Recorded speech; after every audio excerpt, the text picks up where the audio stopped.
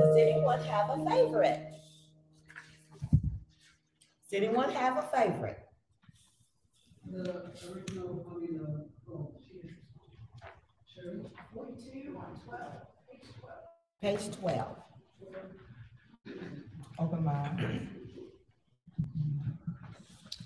Which one? Open mind. I don't know that. Do you know that? You want to come? Oh.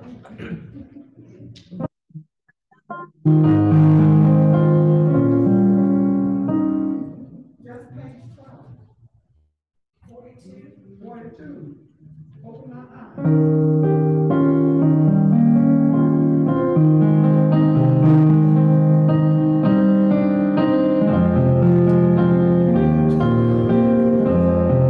Okay, let's find one that everybody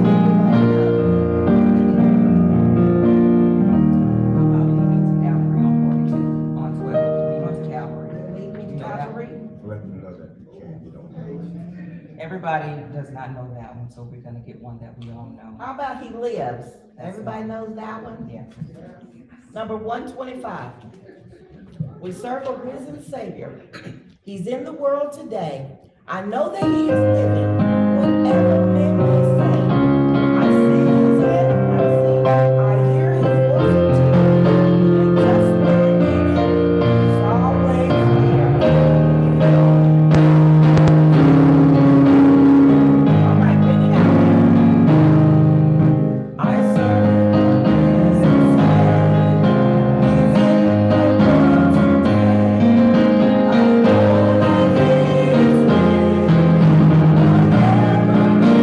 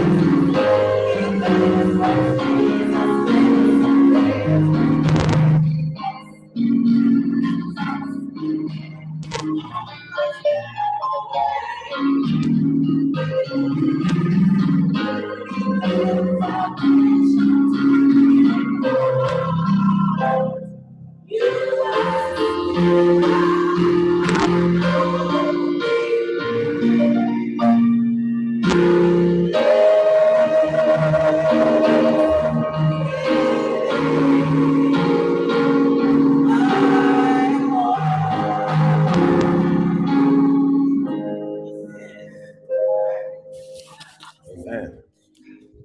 Thank you. Amen. Woo, God is good, isn't he, brothers and sisters? Amen. God is good. So let's get started with the word of prayer as we get started with our meeting. Father in heaven, as we invite your presence into this place one more time, we want to pray that you'll bless us as we get ready to come towards Thanksgiving, Lord God. And we want to pray that you'll bless our meeting, Lord, tonight and give us your grace and your glory. This we ask in Jesus' name. Amen. All right, we want to welcome you here tonight. Oh, I tell you, man, it's no better place than this place called the Legacy Center. Amen. And brothers and sisters, we want to just get right into it. And we want to let you know that tomorrow, what night did I say? Tomorrow we'll have a meeting at 7 o'clock. And then from Tuesday to Friday night, there will be how many meetings? No meeting. All right. And the only meeting we're having this week after tomorrow, it will be on Sabbath morning at 9:30 a.m. for Sabbath school, and then 10:45 for our divine service. And then our new schedule for the next week will be Monday, Wednesday, and Friday nights. Okay. So we're going to have a wonderful time. So next week, it's a new week already. All right. So next week we'll be meeting Monday, Wednesday, and what, somebody? Friday nights only next week, okay? And we have a special study from you from the book of Hebrews, And we're going to talk about that and some other things. So we still got a lot to talk about, but we wanted to just respect the fact that Thanksgiving is coming. Some of you may be going out of town. And what we want to do is, next week, we'll be meeting Monday, Wednesday, and what, somebody? Friday. And then tomorrow we'll give you the final studies for the Bible Institute so you can do it all throughout the holidays. And then hopefully we want to get everybody finished with everything by Wednesday so that we can give you your certificate. And hopefully we will be able to know definitely which day, whether December 4th or the 5th, we're going to have a special ceremony here at the Legacy Center for the graduates. Amen. Amen. And before we get into the word of God tonight, we're going to ask for Sister Daphne to come one more time. Let's give her a hearty amen. Amen.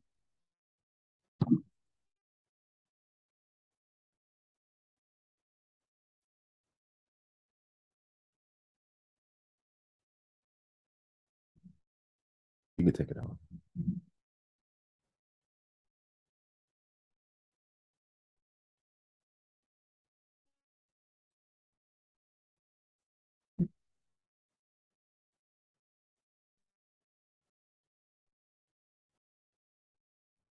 Good evening. It is a blessing to be here again tonight and to see all the beautiful faces. Praise God for another opportunity to come together and study His Word.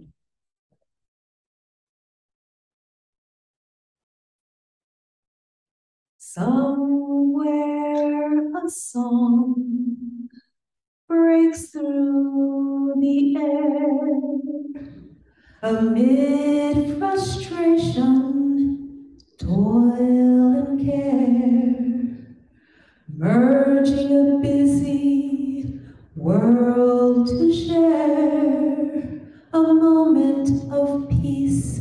God bless the song. God bless the song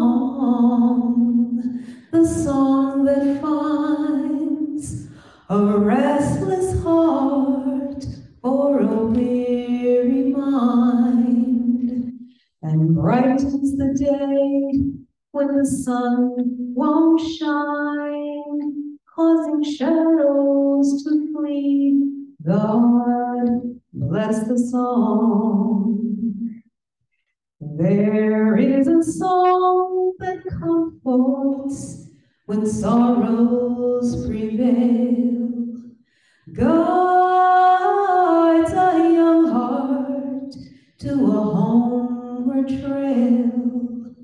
Sometimes a song brings tears to your eyes, renews your faith whenever it dies. Oh God, bless the song that wings its way into some part of each busy day and causes someone to stop and pray for a moment of peace.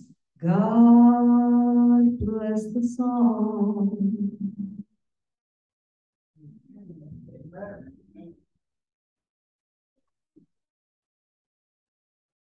This next one is entitled, No One Understands Like Jesus. I have found that to be so true. I don't care if they're family, friend, but no one quite understands like Jesus. No one understands like Jesus. He's a friend beyond compare. Meet him at the throne of mercy. He is waiting for you there.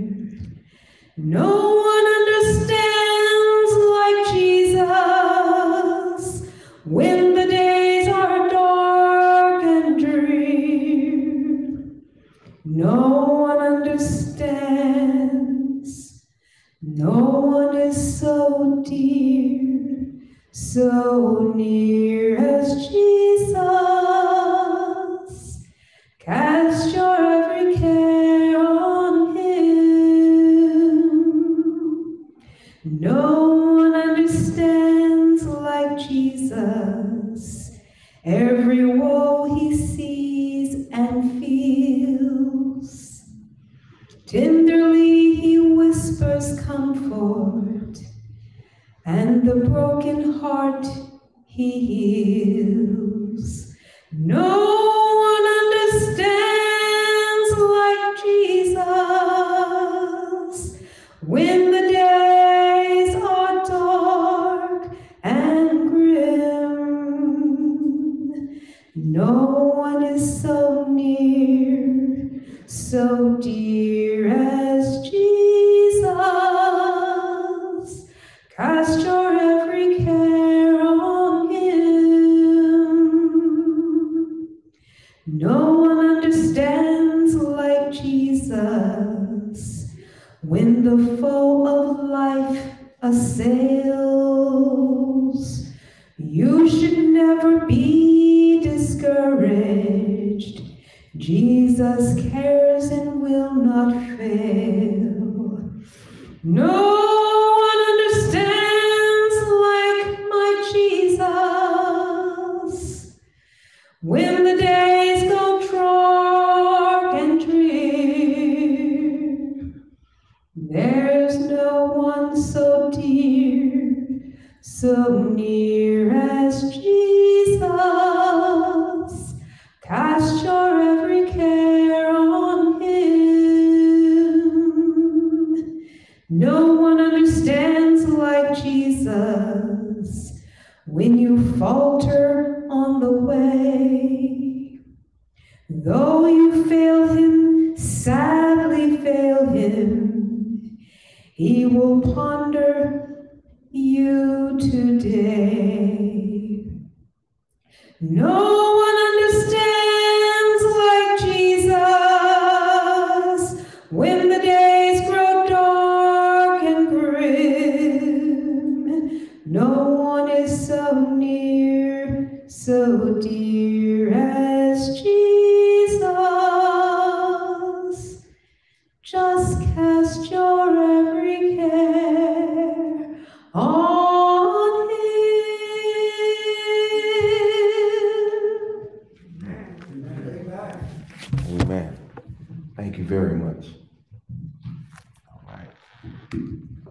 Amen. Whew, God is good, is he? Is he? All right. Let's see which one is longer. Okay, I think this one is shorter.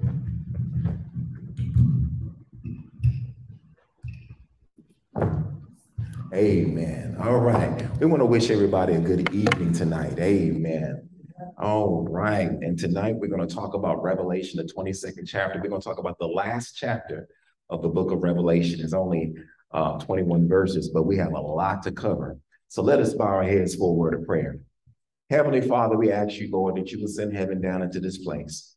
We pray that you'll make the right impressions upon every heart, that we may be impressed with the character that you would have us to have in order to be part of the blessedness in the heart.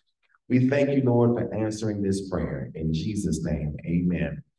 Brothers and sisters, heaven is a prepared place for a prepared people. And brothers and sisters, the Bible gives us a commandment in the book of Matthew chapter 5 and verse 48. Matthew, the 5th chapter and verse 48, the Bible gives us a command. Amen.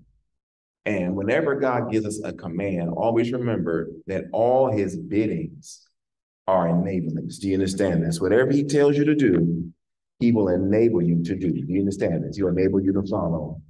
And God will have a people, and he will have a people. And I thank God for that. Even though the masses will reject Christ and his truth, the Bible makes it very plain that he will have a people on this earth that will vindicate his character and who will vindicate his name. As we said, tomorrow night will be our next meeting. And then, of course, throughout the week, we'll be preparing for Thanksgiving. And then, of course, on Sabbath, we'll be here. And then our new schedule will be Monday, Wednesday, and Fridays. And yes, ma'am.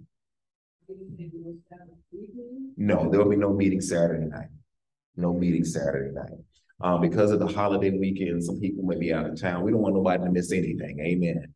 So we'll be continuing our meetings on Monday, Wednesday, and on Friday nights. And those are some good nights, especially Wednesday and Friday, as we continue to study the Word of God. And my appeal to each and every single one of you is to continue to come out and continue to bring somebody, because we're going to go deeper and deeper into this wonderful Word.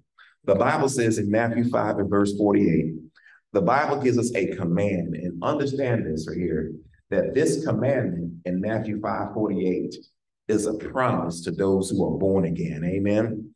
And we want to let you know that God isn't playing, while God isn't playing with sin, want to just give you some encouragement that whatever Jesus tells us, we can do. The Bible says in the book of Matthew 5:48, the Bible says, be ye therefore perfect, even as your Father, which is in heaven, is perfect. So the question is, can a man be perfect? Yes, because he said, be ye therefore perfect. If God knew that you couldn't be perfect, he would never tell you to do it. Am I right? Now, can we be perfect in our own strength? Absolutely not. Because we must receive the perfection of Christ. Amen. He lived the perfect life. And his perfect life is offered as a free gift, to where when we receive his perfect life as a free gift, we are saved. Do you understand this right here? And because we're saved, we're covered with his perfection. Thereby, we can grow in the perfection that we already have. Do you understand this? So how do we attain to perfection? We attain to perfection by faith. Amen. Amen. And so by faith, we receive his perfection. Amen. So God covers us with his perfect life. And then God enables you to live the perfect life that Jesus lived. Do you understand this right here? So if you are a child of God and you have received Jesus Christ as your personal Savior, and you by faith have claimed his perfection and to replace your imperfection, and you have repented of your sins right now, you are accepted before God right now as if you live the perfect life. Amen. That's how you can be perfect, even as your Father, which is in heaven, is perfect. But notice this right here. The Bible says, even as your Father, which is where? In heaven. So he has to qualify, because Jesus told the Jews that ye are of your father, the devil. So if a person is like their devil, demonic father, they're going to live an imperfect life. But if God is your heavenly Father, that means that there must be a relationship. Amen.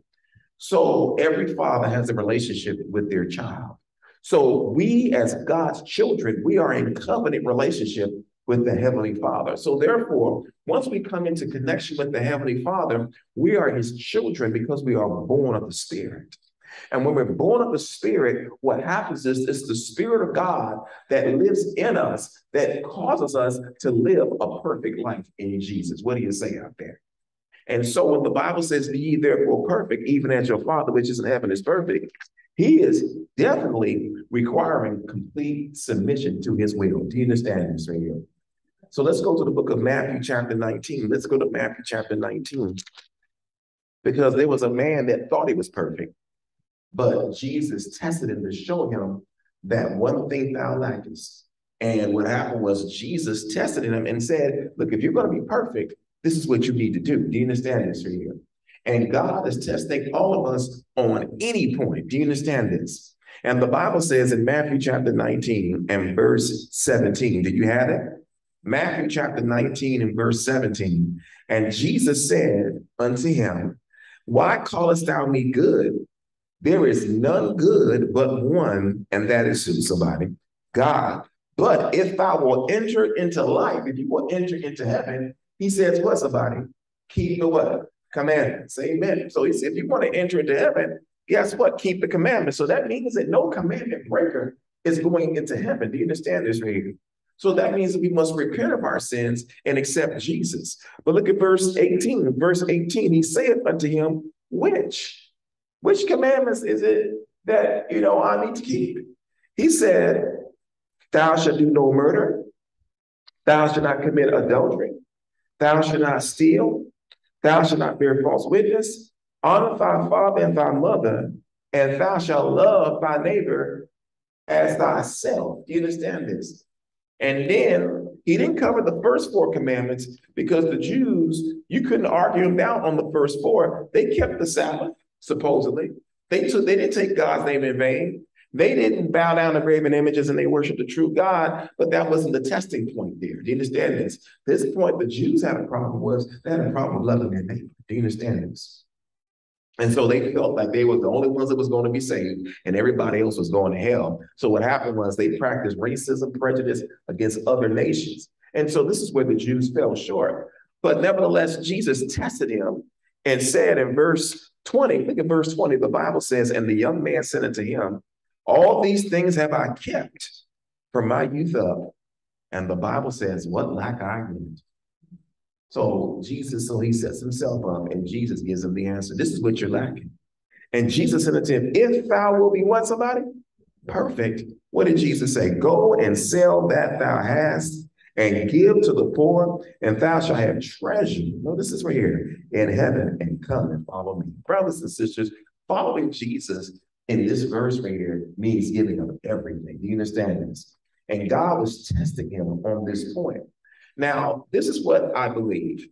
Well, before I go any further, the Bible says in verse 22, but when the young man heard that saying, the Bible says he went away sorrowful, for he had many what? Possessions. Brothers and sisters, the Bible says in Revelation 3, because thou art rich and increase with goods and have need of nothing, you don't realize your spiritual condition. Brothers and sisters, this man had a lot. There was nothing wrong with him being rich. But what happened was that Jesus tested him on the point of his riches and told him to give everything you have and give to the poor. Now, had he had said, you know what, Jesus, I'm going to do it, God may have said to him like Abraham, you don't have to give it. Now I know that you love me, right? But he probably would tell him, he probably was meeting, look, you can do it right now. And guess what happened? Had he had done it, he would have been perfect. You understand this, right? Am I right? But what happened was that rather than do what Jesus said, now, who was the one that was telling him to do this?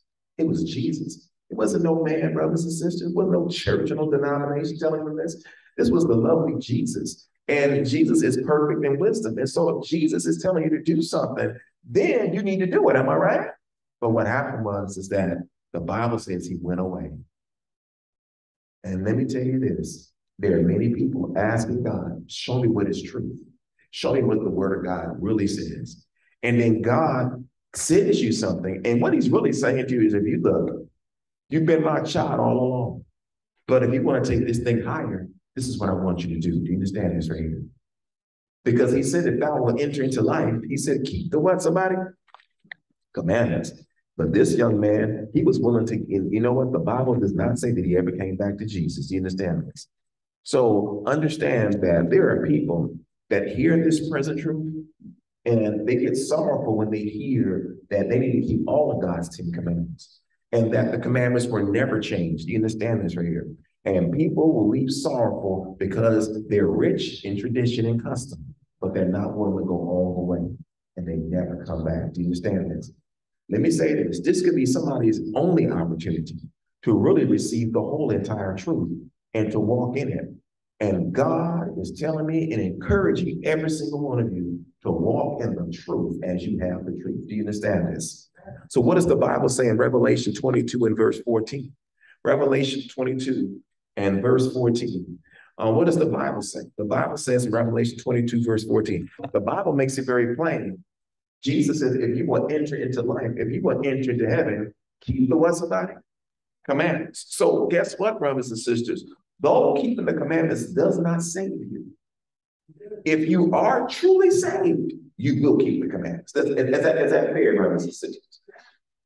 Because Jesus said in John 14, if you love me, keep my commandments. Am I right, somebody? So if we love God, we're going to do as he said. No man can say he loves his wife and don't do anything, because love is not a word, it's an action. Am I right, somebody? So we can't just love in word. Anybody can say they love God. I remember years ago, I watched this movie. It was about a werewolf. It was fiction. And it was this man that turned into a werewolf. He was killing people left and right. And come to find out, one day, you know, in the movie, you found out who the werewolf was. It was the preacher at the church. And they said, do you love God? And he said, yes, I love God. And then he tried, and something happened in the scene to let you know that this brother was the villain. But brothers and sisters, that brother was the werewolf. And I'm here to let you know, bro, people can say you love God. If I say, how many you hate God? Nobody gonna raise their hand. If I say, how many you love God? Everybody gonna raise their hand. But what happens is this right here. God gives us little tests. And God gives us little tests to see whether we really love him or not. Do you understand this? And when God sees that you're ready, he allows you to come into a knowledge of truth. Now, for him, his issue is the last 6 commandments. But for this day, it's the verse 4. God says, look here, if you will enter into life, keep the commandments. And people say, which ones? He said, love God with all your heart, soul, and mind. First commandment. Second, remember the Sabbath to keep it holy. If thou will be perfect, I need you to keep God's 4th commandment. And you know what people do? People turn away sorrow and don't go back. But brothers and sisters, God is looking for those who are willing to follow him all the way. The Bible says in Revelation 22, before we go to verse 14, let's start at verse 1. Let's go to verse 14. Let's go to verse 14. Let's go to verse 1, because it's really in the beginning of the middle of the chapter. The Bible says in verse 14 of Revelation 22, it says, and this is in the King James Version, blessed are they that do his what? Commandments, that they may have right to the tree of what? Life, and may enter in through the gates into the where? City. So who are the only ones going into the city according to this verse? Only those that obey what God says. Am I right, brothers and sisters? So if that's what it is, then guess what? Whatever God is testing you and I with, for some people, it may be the Sabbath. For some, it may be just you not committing adultery. Do you understand this? For somebody else, it may be you not stealing and being a liar. Are you with me? It doesn't matter what it is, because if you break one, you broke it all. For some people, it's just about being a messy gossiper. Am I right, somebody? And when you gossip and when you backbite, you are a murderer. Am I right, somebody? Murdering people's reputation. Do you understand this right here? If you're living in a glass house, don't throw stones. Am I right?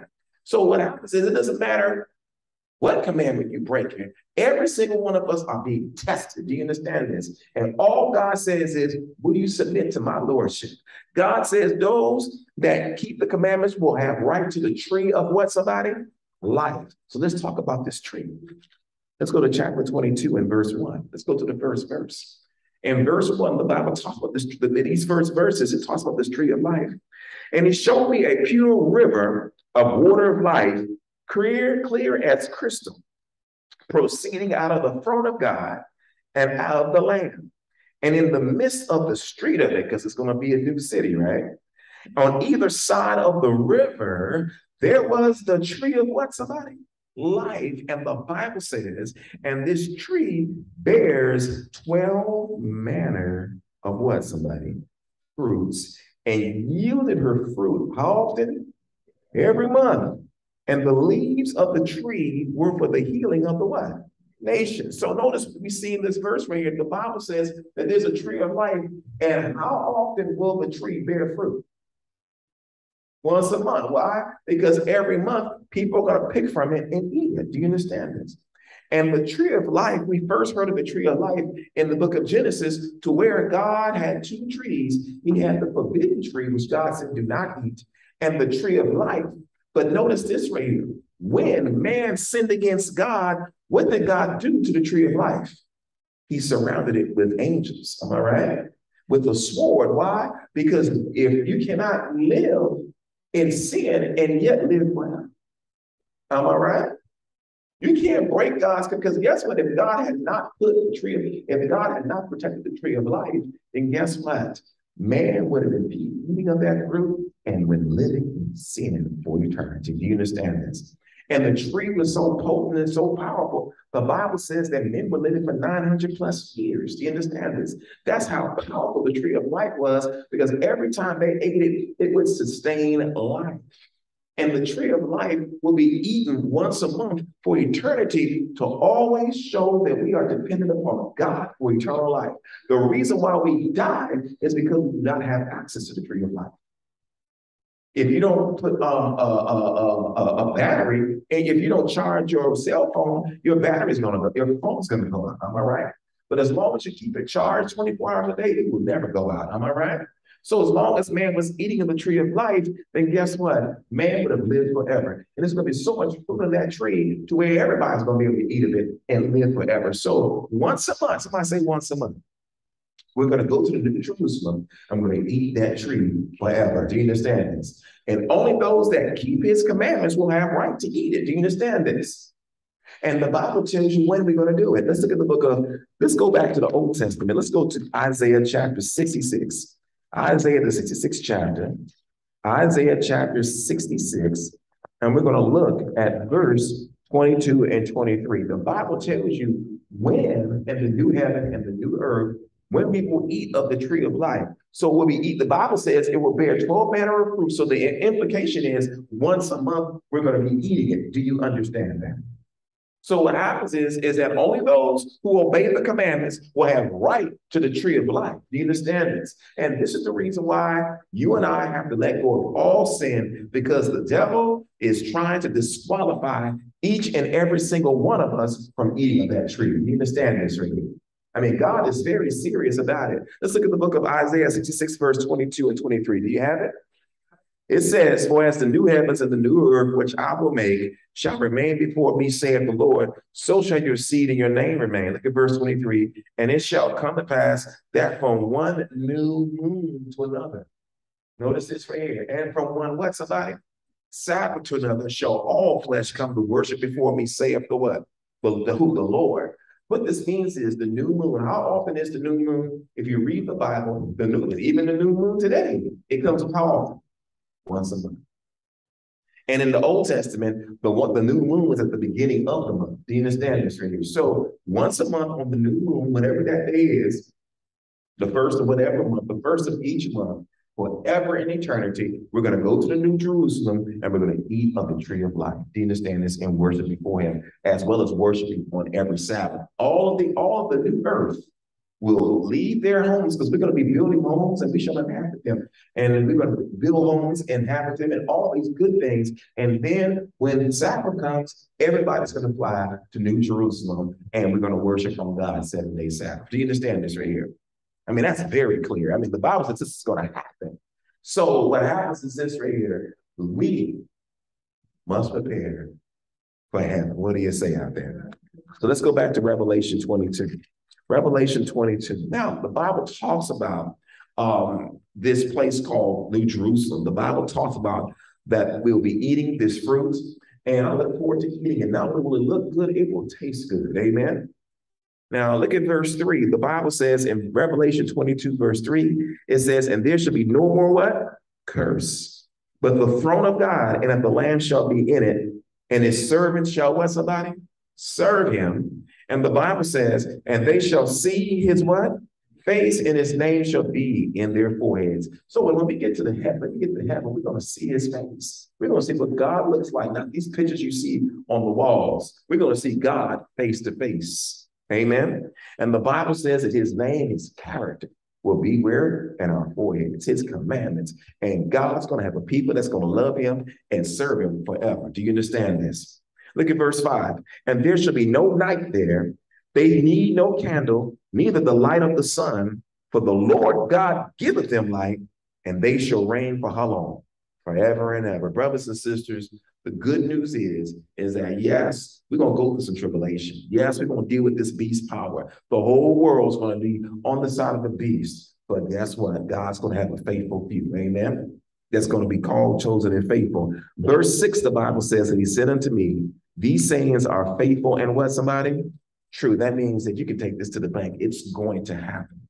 And the Bible says, and the Lord God of the holy prophets have sent his angel to show unto his servants the things which must shortly be done. And then it says in verse 7, behold, I come what, somebody? Quickly. Even though it's been delayed, it's still going to be quickly. Am I right?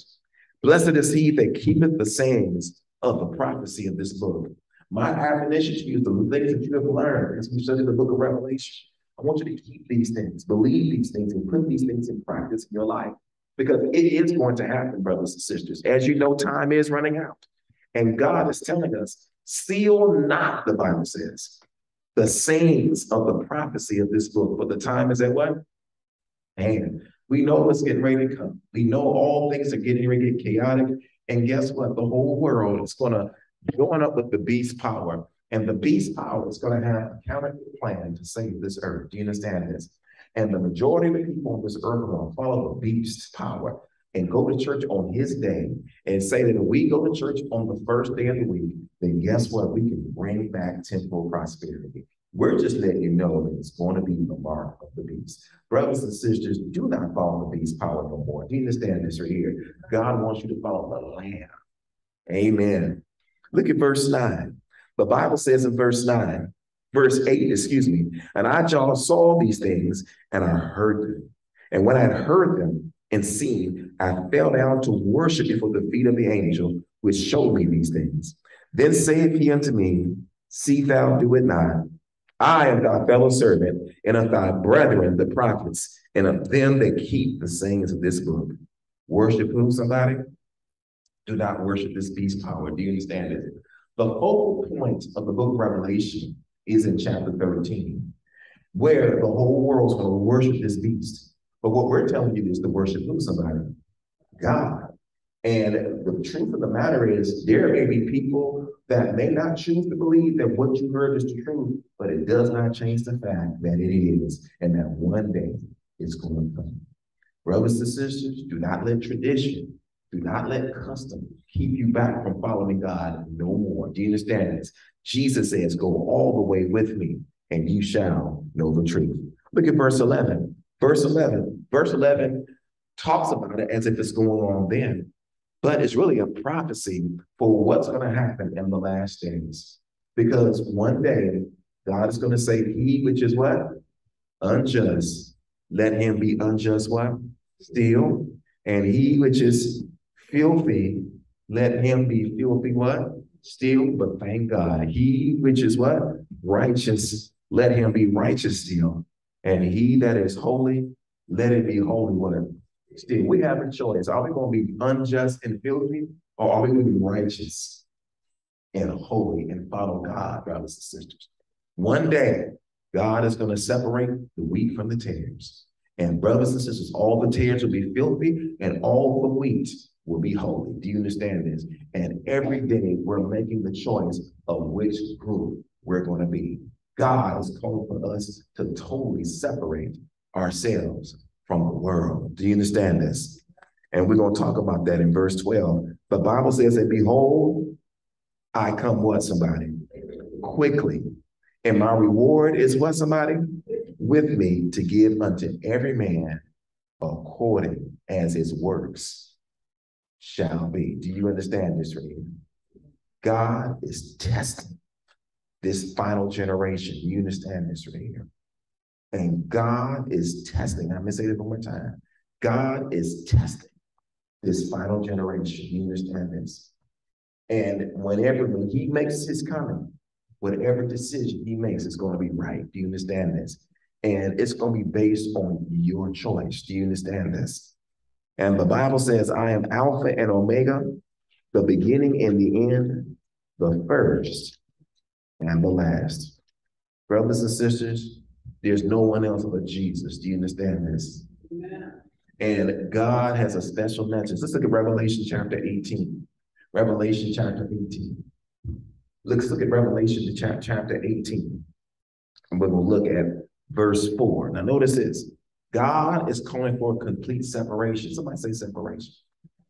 He showed you the truth, so you have he's showing you who the major players are, so that you will have no affiliation with them. Do you understand this? Because we know where this bus is headed.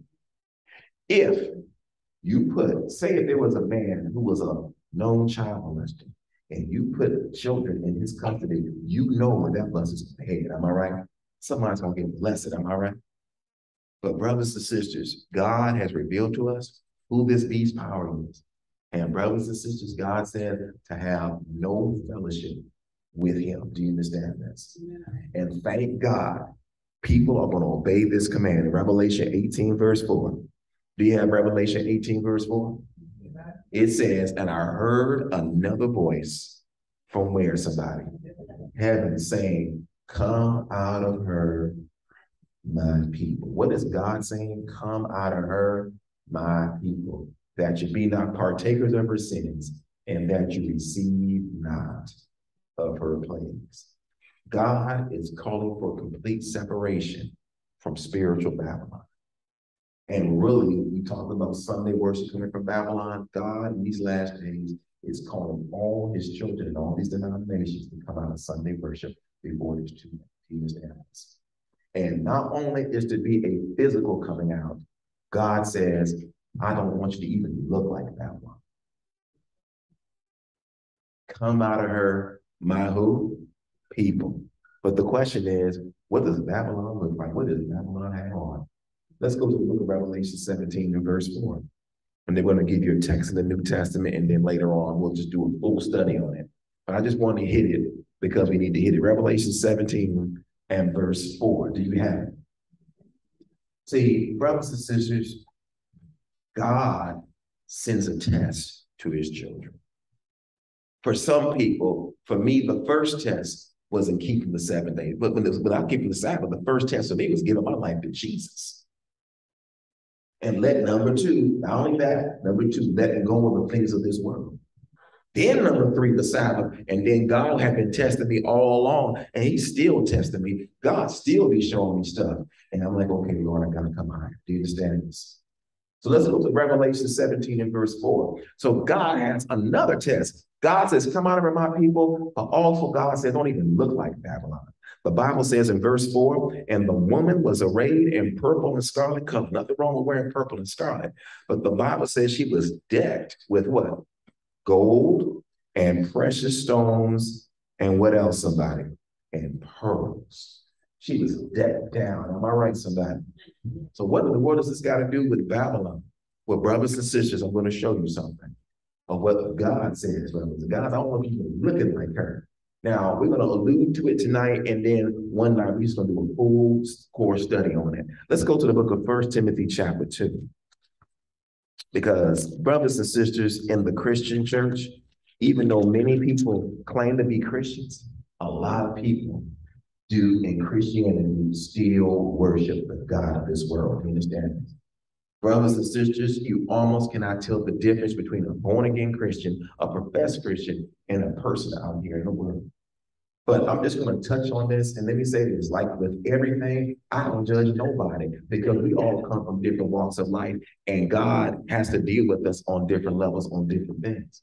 But what does the Bible say? God says in the book of 1 Timothy chapter 2 and verse 9, I had a student ask me last week, well, who wrote Timothy? I said, God did. That's what I said. through Paul, right? 1 Timothy 2 and verse 9 and verse 10. How does God want his church members to dress? The Bible says in verse 9, in like manner also that women adorn themselves in what kind of apparel? Modest apparel. With that whore, Revelation chapter 17, she was wearing the attire of a harlot. Am I right? Am I right? And you know what a harlot dress like? She shows her breasts. She shows stuff that she shouldn't be showing to nobody but her husband. Am I right? Am I right? Am I right, somebody? I mean, the women that's been singing up here, they ain't not dressed like whores. Am I right? But if they had mini skirts and spandex type pants, just showing their hips and stuff like that, folks be calling me from all over the world about this. What you doing letting them sing up there like that? Because we know that's the tire of a harlot. Am I right? So the Bible says that women as well as men ought to dress themselves in what kind of apparel?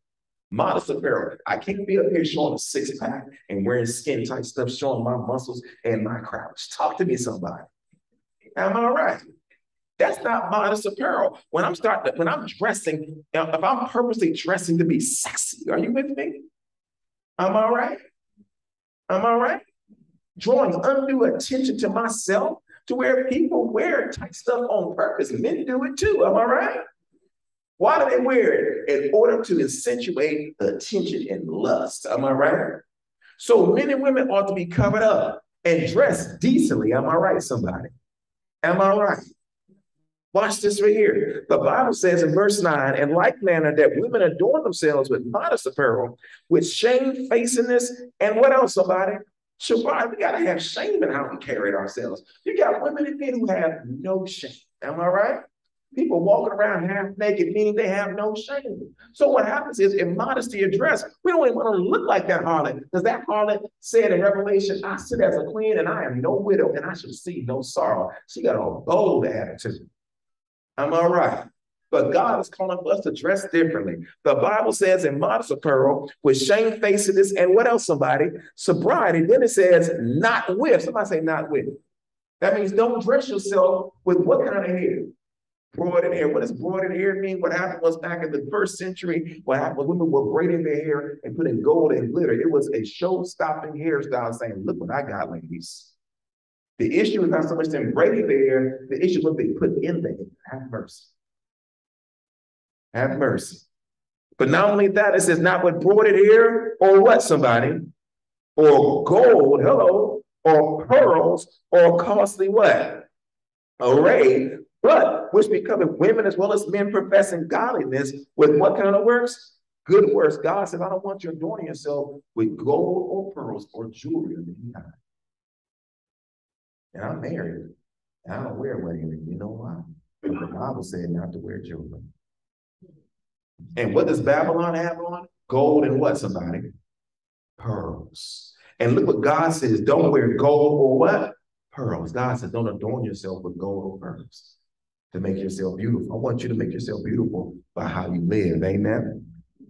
Let's go to Genesis chapter 35.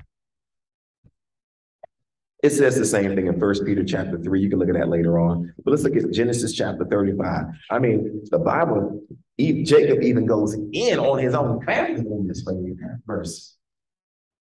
And what I'll do is I have a whole study on this and we can talk about it. But what God is saying is he's calling for a complete separation. I want you even looking like Babylon. Have mercy. Now watch this right here. Genesis chapter 35 and verse 2. Do you have that? Genesis chapter 35, verse 2 and verse 4. The Bible says, then Jacob said unto his household and to all that were with him, put away the what kind of gods? Strange gods that are among you, and be what? Clean, and change your what? Garments. That means that what you have on isn't right. So what is it that they took off? The Bible tells you in verse 4. And they gave unto Jacob all the strange gods which were in their hand, and all their what, somebody? Earrings which were in their where? Ears. And Jacob hid them under the oak, which is by Shechem. If it had been okay to wear earrings and jewelry, he would have told them not to wear it. Do you understand this? And what does Babylon have on? These things. And guess where the wearing of jewelry comes from? It comes from Babylon. It comes from tradition.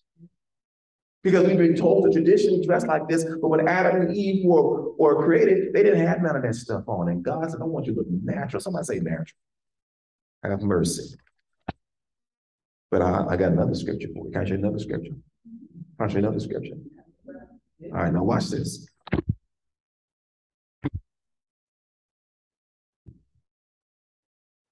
I don't want to say I forgot because I really didn't forget. All right, so that's in Genesis chapter 35. Notice the Bible calls these earrings and these jewels strange what? And the Bible says, thou shalt have no other what, somebody? But hold on, of course you may not be worshiping it, but when God tells you not to wear it, you do it after contrary to what he says, then you are worshiping it. Have mercy. Let's look at Leviticus chapter 19 and verse 28. Leviticus chapter 19 and verse 28. What does the Bible say about tattooing?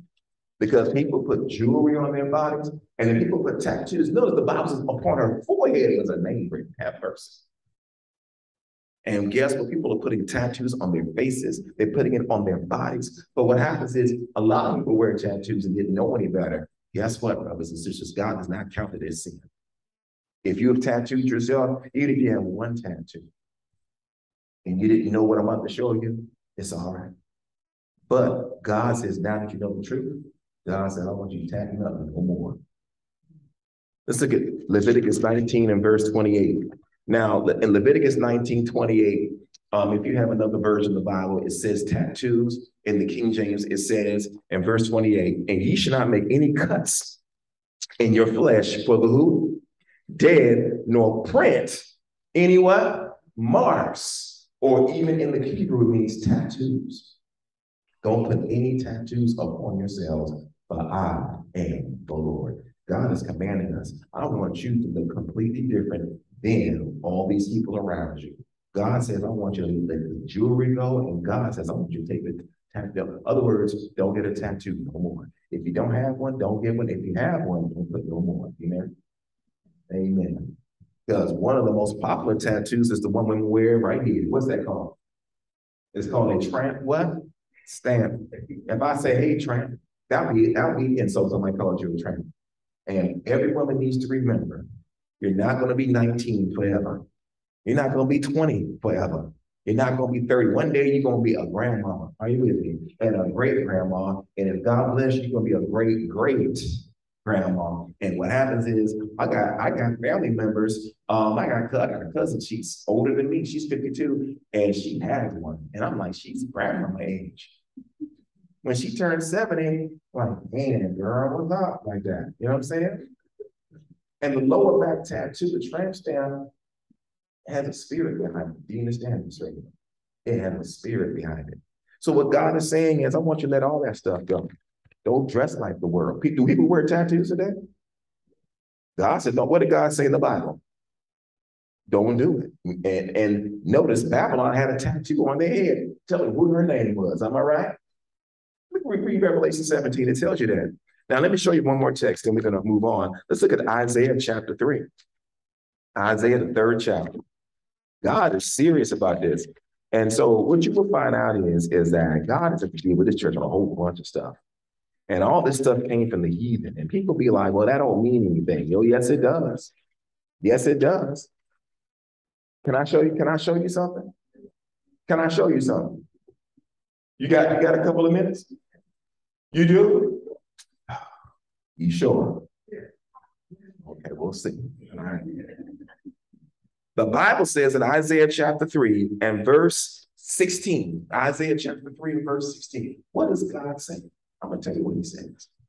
He says, moreover, the Lord saith, because the daughters of Zion are what, somebody? Haughty. They don't have that attitude of 1 Timothy chapter 2.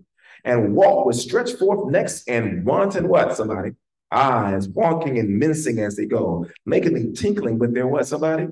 Feet. Therefore the Lord will smite with a scab the crown of the head of the daughters of Zion, and the Lord will discover their what, somebody? Secret parts. In that day, the Lord will take away. Somebody say he's going to take it away. He's going to do what? Take away. That means they shouldn't have it on. Take away the bravery of their tinkling what? Ornaments about their feet, and their claws and their round tires like the what, somebody? Look at verse 19. The chains and the bracelets and the mufflers, the bonnets and the ornaments of the legs, the headbands and the what, somebody? Tablets and the what? And look at verse 21. The rings and the what jewels? And do people wear jewelry on their noses today? Yes. God says, I'm going to take it away if you don't take it off. And the changeable suits of apparel, et cetera, et cetera. Brothers and sisters, God says he's taking all this jewelry off of his children. Do you understand this? He wants to take it off through the truth. But in the last days, God says, I'm cleaning the house. Do you understand this right here? So what should you do? Oh, you thought the Sabbath was a test? God says, I want you to change how you dress. Now, you got to wear clothes, right? So nobody's telling you to walk around, am I right? You got to brush your teeth, am I right? You better, am I right? You got to wash up, right? And put some stuff on you so you won't be smelling funky. Am I right, somebody? Am I right? So God wants us to use good common sense. But what happens is what God is telling us is, I want you to stop wearing those things that I told you not to wear. And you know what it is? It's only a test. Somebody say it's only a test. Because God says, watch this right here. If you give the jewelry to me, I'll give you a golden crown. Hello. Talk to me, somebody. But are you ready for one more thing? Are you ready? Preach. Or preach. People don't want this. This is hard. This is hard truth. Am I right?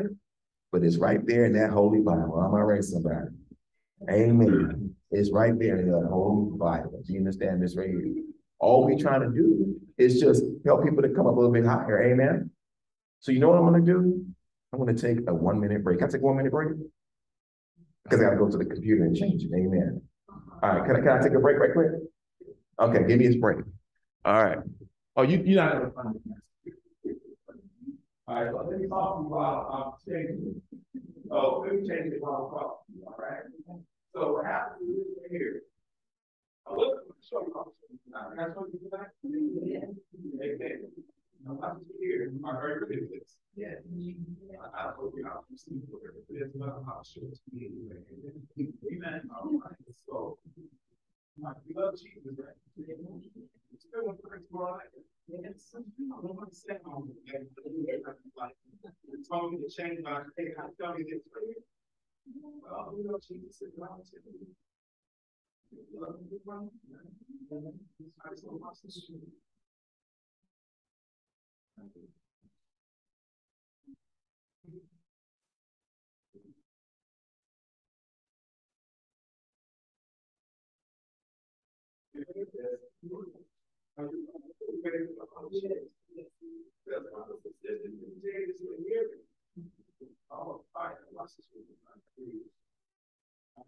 And this picture right here,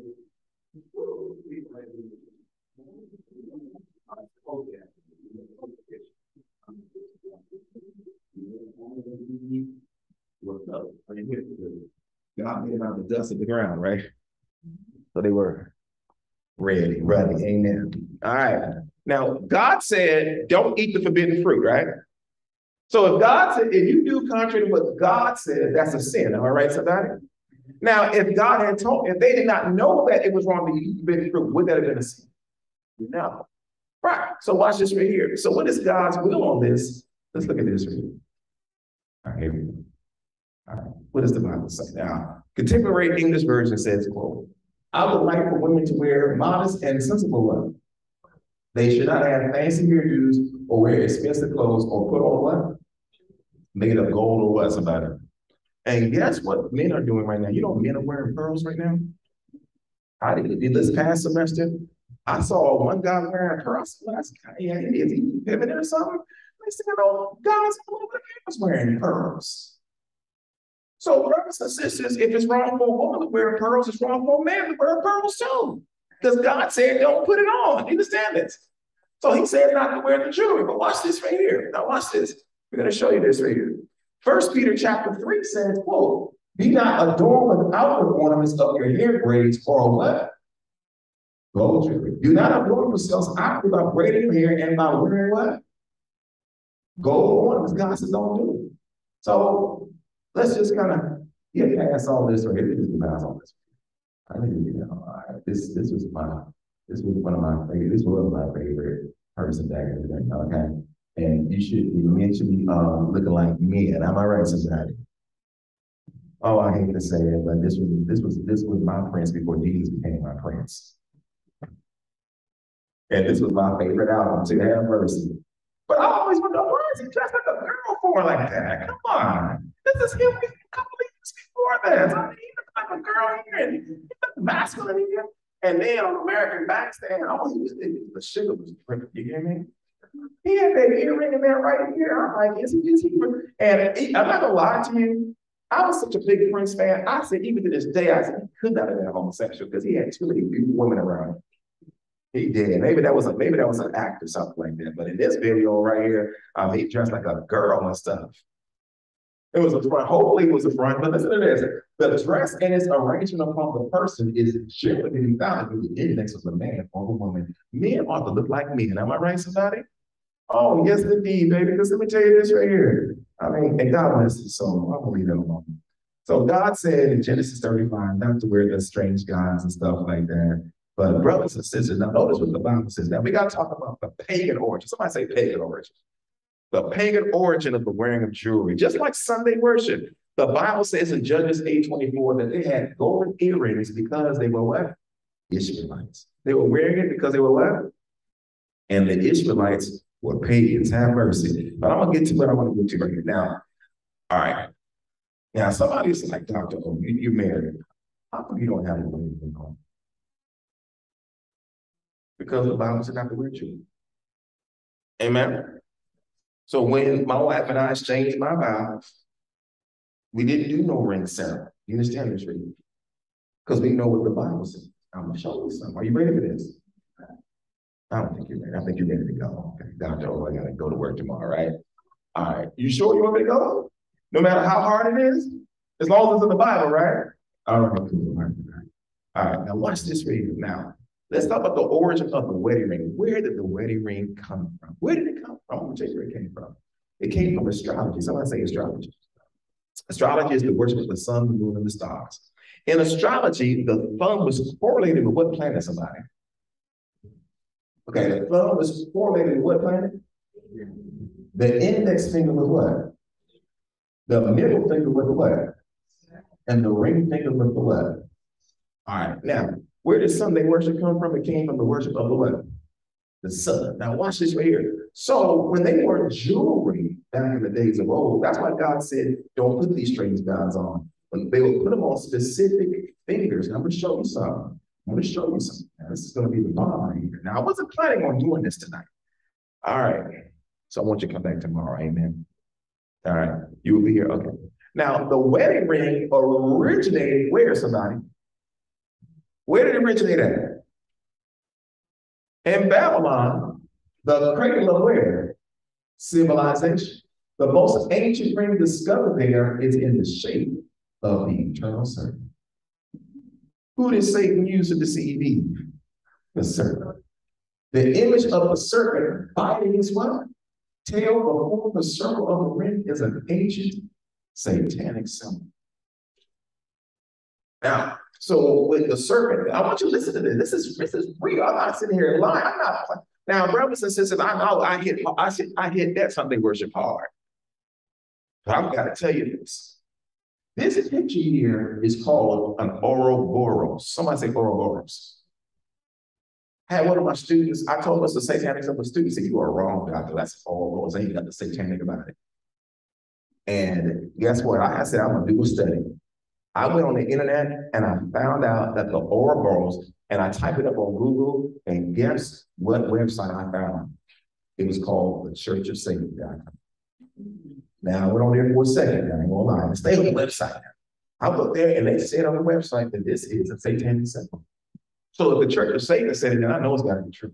So what happened was, let me tell you this right here. Now, look at this right here. This is called the Essay in Development Christian Doctrine. Now, this is from a Catholic priest that says, quote, I'm almost done. The use of temples and these dedicated to particular saints and ornamented on occasions with branches of trees, incense lamps, the ring and what, somebody? All turned to the east are all of pagan what, somebody? Origin and sanctified by their adoption into the church. Brothers and sisters, a lot of traditions have come into the church, and the wedding ring was one of those. But here's the bombshell right here. Now, in this book right here, in this book, I'm almost done. In this book right here, this is written by Dr. Samuel Bakioki, and what he said here was true. To break it down, what he said was, in paganism, in sun worship, what they did was, in order to get the power of the God in which they worship, they wore rings on certain days of the week. On Sunday, in honor of the what God? They put a diamond on a ring of what? Because gold was the color of the sun. On Monday, silver was the color of the moon. That's why they wore silver. Watch this right here. So this right here, I gotta get to this right here. This is powerful. The wedding ring, the gold wedding ring, is a symbol of you know who. Why? Because they wore it on this finger. And what happens when the sun hits the diamond? It what? It turns bright. What is Satan's original? What's Satan's name? What's Lucifer's name? Light bearer. So the wedding ring is bearing light. I mean, I'm just telling you the truth, brothers and sisters. To get the control of the sun, they wore this, and this is the most common. They wear a diamond ring. But notice this right here. So I got to show you this. So watch this right here. If there was the worst form of jewelry to wear, it would have to be a wedding ring because of what it represents. It's worse than a nose ring. Even if God says that He's gonna take it off. Now hold on. Somebody said, "Well, I've had students argue with me that doesn't mean that, does it?" Now I'm going to show you this. Now I'm going to ask you, anybody that's young, does this mean something? Does it mean something? If you see a man or a woman wearing it, I'm not even going to tell you what it means. You want me to tell you? Oh, okay. I'm going to get in trouble. There's women up in there. I don't know. You know what that means? Where, okay, what happened? You want me to say that? Okay. Okay, what happened is I know I got myself in trouble, right? All right, let me just say what happens is this right here, a tongue ring. Usually, somebody say usually, because it may be that one person who may not be doing it for that reason. What happens is, and when people get intimate and stuff like that, they use that for stimulation purposes for the other sex. That's all I'm gonna tell you. That's all. Thank you. Okay, I said it the best way possible. Now there may be one or two that say that's not what I'm hearing. Somebody say what? The Bible says it stains the very appearance of evil. If I had one on, you know, if a young person saw me with one on, do I have one on? No. But if you saw me with one on, you would know what I'm into. I'm just gonna leave that in, to just leave it alone. All right. It's worse than that. I mean, it's okay to wear one piece of jewelry, but it's okay to wear as many as you want. Mercy, it's worse than this. They needed to be here. They needed to hear this message tonight. Amen. Amen. And if a person's wearing it, I'm not here judging nobody. I mean, tattoos, let me tell you this right here. It's out of control. Look at this tramp stamp right here. I mean, it's out of control, man. It's gotten so bad where they wearing it on their tongues and stuff. Look at that. That's probably Photoshop. But notice this, but this is not Photoshop. I've seen this man on a video. And God don't want you putting all that stuff on your body. People want to like lizards and stuff like that. I mean, it'd be basketball players. I mean, they really popularized it and stuff like that. It's really, and people do it for fraternities, sororities. But what does the Bible say? The Bible says you should not make any cuts in your body for the dead, nor print any tattoo marks on yourselves, for I am the who somebody, the Lord. So what happens is, we have been born into a world full of customs and traditions that are not of God. So we adopt them, but what happens is God is merciful. Somebody say He's merciful. So what happens is in His mercy, layer by layer, He says, look, I want you to share this, share that, share this, to be in accord with my will. So what happens is if anybody wears jewelry or tattoos or whatever, I am not judging. You understand this right here? I want you to come back. You understand this? It's just that, hey, see, this was never an issue for me, but the Sabbath was. And I almost didn't do it. Do you understand this right here? But one day I opened my Bible. I said, okay, God, I'm going to do it. Oh, this is so serious. I think I need to hit one more thing. Can I hit one more thing? It's okay for me to hit it? Okay. Okay. I'm just going to get in trouble anyway. I'm just going to say it, all right? So let's talk about this right here. Now, I gotta show you the Bible says, and ye shall not walk in the manners of the nation which I have cast out before you, but they committed how many of these things? All these things. What you will find out, people were doing it back then like they do it today. And God has to deal with that. And you will see instances where he had to meet people where they were. Do you understand this? But as we get close to the end of time, he said, look, I just want you to shed some stuff off. Amen. I mean, you love Jesus, right? I'm the same person after this message that I was before. Do you understand? I'm a very loving and kind and grace-oriented person. Amen. But let me ask you a question. The Bible says, don't make any cuts in your body for the dead. Do they put tattoos for the dead? You know that. But let's talk about this last one. What about makeup? Now, I got to deal because men wear makeup too now. If a woman can do it, then a man can do it, right?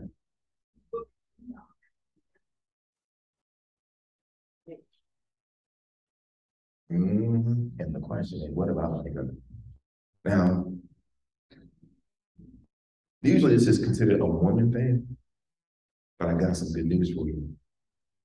We're going to set somebody free. How do you spell makeup?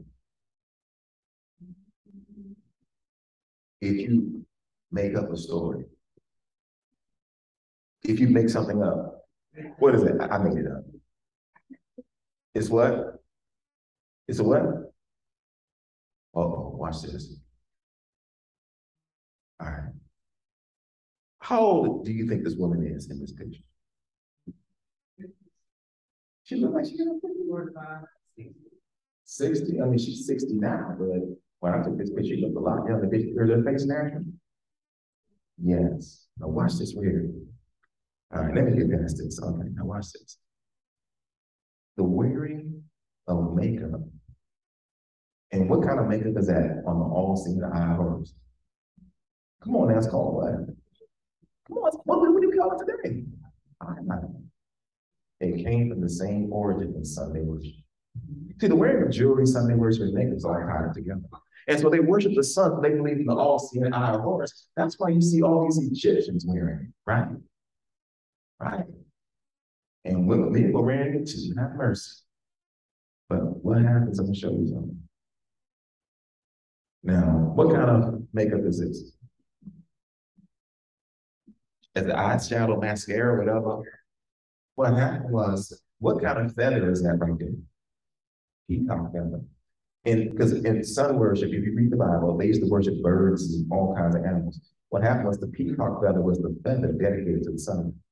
So in order to mimic the sun, they will wear makeup on their eyes. But hold on now. When we say makeup, we're talking about modern forms of makeup. And I know for women this can be a struggle. I know it can. But God is saying, I want you to become clean. You know, tattooing is permanent cosmetic makeup. Tattooing is, you tattoo, you said you're putting makeup on your body.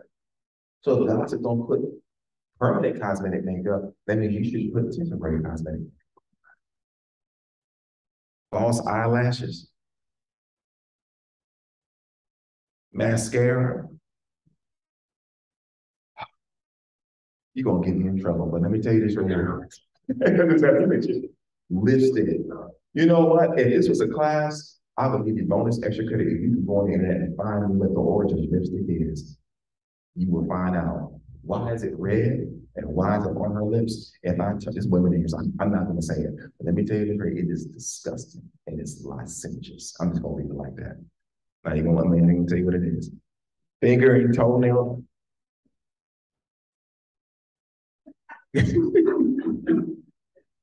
Color contacts for adorning fake. Put these fake contacts. Girl, your eyes are not great, brother. Your eyes are not great. They are baby brown. Amen. Eyeshadow, foundation, all that stuff. Rouge, and then lip injections. Have mercy. I hope nobody's doing that. Little Kim done messed herself up. Have mercy. Brothers and sisters, let me tell you this right here. Who is the first person in the Bible mentioned to wear makeup? Jezebel. And they had a magazine with Kim Kardashian called Jezebel Magazine. Have mercy. Look at this. The Bible says in 2 Kings 9:30, and when Jehu was come to Jezreel, because he's about to kill her, right? Jezebel heard of it, and she did what to her face? Painted her face, have mercy. And he tied her head and looked out of the window. Why was she doing it? Because I'm gonna tell you why. I'm gonna tell you the real reason why. This is gonna blow your mind. Because Jezebel was a witch. And part of the witchcraft was to wear the makeup to ward off evil, but evil came to her anyway. And God said, I don't want you wearing that stuff. Have mercy. Now, I'm gonna show you something now. I asked you a question. Now look at this text right here, Jeremiah 4:30. And when thou art spoiled, what wilt thou do? Though thou clothest thyself with what? And though thou deckest thee with ornaments of gold, though thou rentest thy face with what? In vain shalt thou make thyself fair. Thy lovers will despise thee, they will seek thy what? Like God says, don't wear no ornaments of gold. And you should not wear makeup. Now, for those that do, I know people close to me that do, you just gotta pray for them. Amen. But watch this right here. And who's this right here? Babylon. And she's decked with the very thing that God said, don't you deck yourself. I wasn't even gonna cover this tonight. But God said, do it anyway. Now, the Bible says, come out of her mouth. Now, who is this right here? You know, the original Betty Boop was a black woman. You go do your research, the original Betty Boop was a black woman, and you see a picture, looks just like her, and she was high yellow. Now watch this. Look what Betty Boop got on. She got that short skirt. She got all the stuff we seen out the radio. Look at that little dog hanging on her. What is that saying? That's the kind of thing you're gonna track. Have mercy. All right. Watch this right here. Look at this. Look at her winking at your husband. Oh man, now look at this right here. This girl, she everything was fake. Everything was fake on her. Everything was fake, brothers and sisters. Now watch this right here. If you spell makeup, M-A-K-E-U-P, if you make up a story, you are telling me what? To make something up is also doing what? Cover up, which is what? That is the nature of the wearing of makeup. It is a lie that women as well as men wear on their faces saying, this is what I'm doing. It's a lie. You're lying, sister. Look at this. Man sues wife over makeup. Wow. He married her, and he like, this is what I really look like. Look at that. Is makeup deceptive? Is it deceptive? I mean, yes, you may look a little bit more enhanced, but a lot of men want to see what you really look like underneath that mask. Am I right? All right. I remember years ago, Sister Keller sitting over there saying, you gotta give us some hope. Now, not that she was wearing it, you gotta give ladies some hope. So makeup is really what, somebody? What you say, what? Now, who is this right here? Alicia Keys. Now, listen to this right here. Do you know Alicia Keys, for a time, stopped wearing makeup? She said, now, this is what she said, okay? If you don't believe the preacher, this is what she said.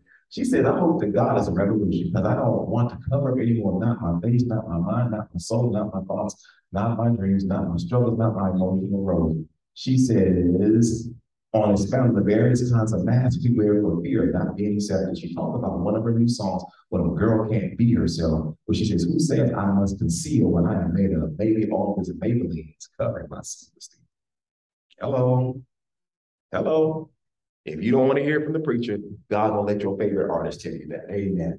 All right. But somebody say, but in response to Sister Kelly years ago, she didn't remember this. I got a recipe with 10 healthy steps on how to break a low to your skin ratings without it. You want me to show you? Okay, all right, I'll show you. Okay. Now, you know I can't wear it. Am I right, somebody? Because you'll never come back again, right? If you saw me putting this on my eye, you're like, what's Dr. Blue doing? All right, number one, make a full surrender to God, amen? And ask him to fill you with the Holy Ghost to where his glory can shine through you, amen? But let's get this, okay. Exercise on the what, somebody? Number three deep breathing exercises every day. Now, here's what you need to do, and this is a known fact. If you got off of all juices and all sodas and drank water every day, it will clear your skin within 30 days. Am I right, Dave? Am I right? Am I right? Not that she did it, but I'm just pointing her out. Amen. Drink 8 to 10 glasses of water a day. Amen. Because what happens is the largest organ in your body is your skin, and your skin has pores. Am I right? Am I right? Deep breathing and exercise will help. Number 5, all you ladies know how to do this. Facial cleansing. Go to bed, go to bed. What's it called? Bed, Bath and Beyond, or whatever that store you like to go to. Wash morning and evening with a pure, gentle cleansing agent. Then use a natural face mask once a week with oatmeal, blackjack, molasses, honey, and barley life. Put it all together. Somebody say, what? People put mud on their faces. Am I right? I'm saying you put food on your face, at least you can eat it after you finish. Don't you eat that mud, am I right? And so what happens is honey and barley, like I said, or barley life. So what happens is you can put a mask over your skin and stuff like that. You can do that. And then watch this right here. How to use the facial mask, hot compress to the face, leave on for only 20 minutes. I say only 20 minutes. Warm rinse and in with a cold compress. And what happens is just once a week, somebody say once a week. I guarantee you start seeing it. And then watch this right here. Pat or gently rub. Do not over cleanse the face or over stimulate by excessive rubbing and scrubbing. Amen. Amen. Now, let me get past this. All right, let me get past this. Now, you know this is the truth. Do not eat oily, especially fried, sugary, or excessively naturally sweet or salty food. Eat plenty of fresh green foods daily or have a green drink twice a day. Do not eat in between meals or late in the evening. This practice poisons the entire system of the fermentation. This is one of the major causes of pimples, acne, and constipation. I mean, just how you eat, you understand this, right? And then, are we ready for this one?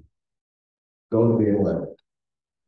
This will generally remedy dark circles under the eyes. For puffy issues, cool cucumber slices over the eyes for 15, 20 minutes. Brothers and sisters, you can use cabbage to stop inflammation. Yes, that's right. Use aloe vera. Somebody say aloe vera. You can go to Walmart and get it today. Inside and outside, this is one of the best plants for skin. One of my friends' daughter had 3rd-degree burns on her body. My friend put some aloe vera and put it on her skin, and within a matter of time, her skin came back to normal. So this thing is real. And last but not least, somebody say smile. Smile. Frowning causes wrinkles faster. Cheerfulness and the love of Jesus will beautify your face naturally. Amen. Amen.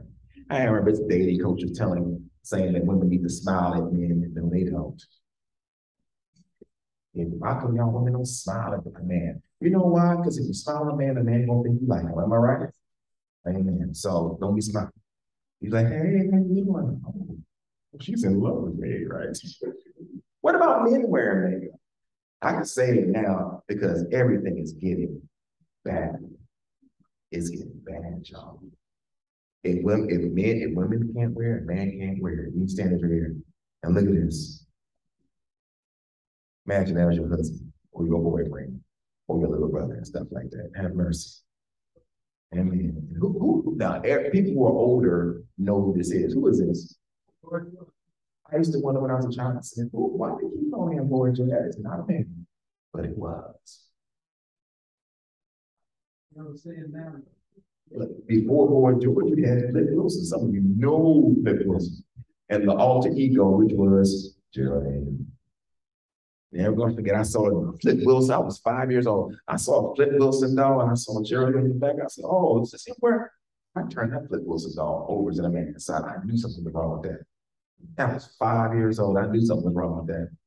Look at this right here. Eddie Murphy. All these men dressing like women. Have mercy. And do you know this man, this woman, this is not a man. That's a woman. That's a woman. That's a man. That's a man. RuPaul. Look at that. Oh, yeah. That's him before. Look better than some women. Have mercy. You go, all these single men, you're looking for a wife, you gotta have to ask for a birth certificate. Am I right? I want to see your birth certificate. I want to see what your name was. It better say F, not M. If it says M, get the step, right? It is from here. Is this wrong? Is it wrong? Now, according to society, somebody said he can do whatever he wants, and that's what makes him happy. Well, he can do what he wants. That's against the Bible. Am I right? It's right here. But now, is this wrong? Then this gotta be wrong too. It's gotta be wrong. Yes, it is. I don't care what everybody, just because it's your favorite movie. What does the Bible say? This is my last text. Neither shall a man put on what kind of garment? A woman's garment. Let me come tomorrow in a skirt.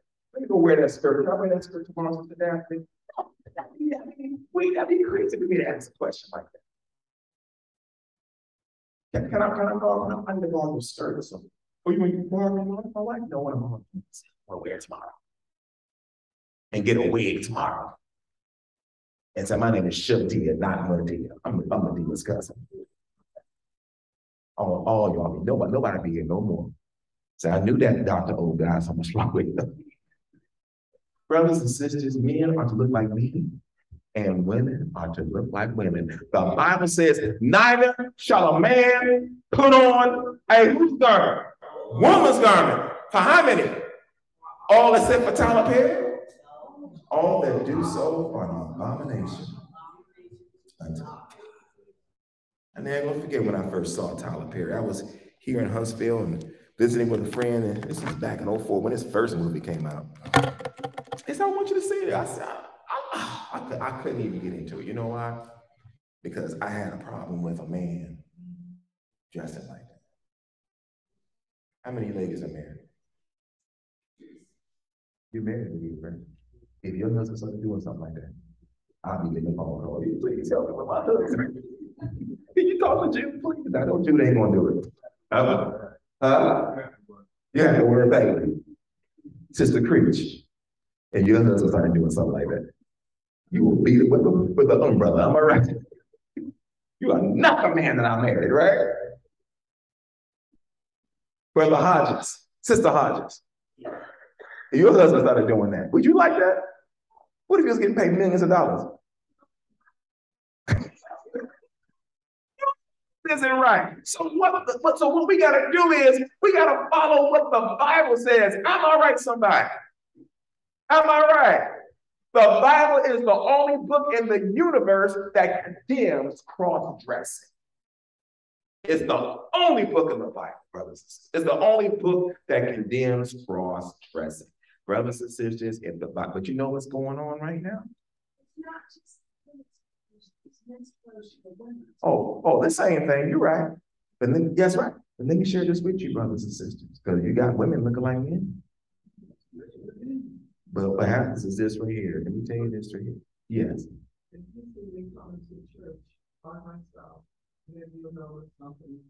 know something wrong. Either Brother Creature's sick, or he did something he should not be doing. But y'all been married for nearly 50 years, right? 50, almost 60 years. This ain't no time. But you know what? Listen to this. Remember Bruce Jenner? That dude at 60-something years old decided to change his name to Taylor and become a woman. Why would you wait? I mean, come on, that's something people do. But you know what? Let me say this to you. I was really trying to get out of here 30 minutes ago, but the Holy Spirit wanted to talk about this. Let me share this with you. Do you know that studies have shown that the majority of people that get their sex changed regret it? I got a friend of mine, his name is Dan. He is converted, but he was living as a woman for years, and he chopped certain things off, but he repented. Amen. We thank God. Yeah, they make people like their children. Oh. You know what? Jesus got to come. Am I right, somebody? He's got to bring this thing to an end, brothers and sisters. Oh, we cover so much stuff. All right, let me close with this. I know I covered so much. I meant to get out early tonight, but all kinds of stuff. Just kinds of stuff. Oh, it's just too much. It's just too much. Yeah, I know. All right. What we gotta do? All right. What's the whole theme of this whole Revelation seminar? Follow the Bible. Amen. Just do what God says. Amen. Amen. If we do what the Bible says, we will not be lost. Amen. So you know what I gotta do? I didn't finish the chapter, so I gotta finish the chapter tomorrow night. Can we finish Revelation 22 tomorrow? All right. Y'all enjoyed it tonight? Did you learn something? Thank you. Amen. Amen. And I know, we cover a lot of stuff here. Man, I tell you, somebody asked, how come the preachers ain't teaching it? You know why? Because they're not being taught, because it's not popular to do so. They're scared. That's why. They scared that it'll be crickets in their congregation. But anyway, I know you love God. So look here, what we're going to do tomorrow night for our Bible Institute, we're going to give you the remaining studies for the week and for the holidays, and then Monday, Wednesday, and Friday will be continuing. Let's all stand for prayer. Oh, this was a good study tonight. Yeah. So tomorrow gotta be better, amen.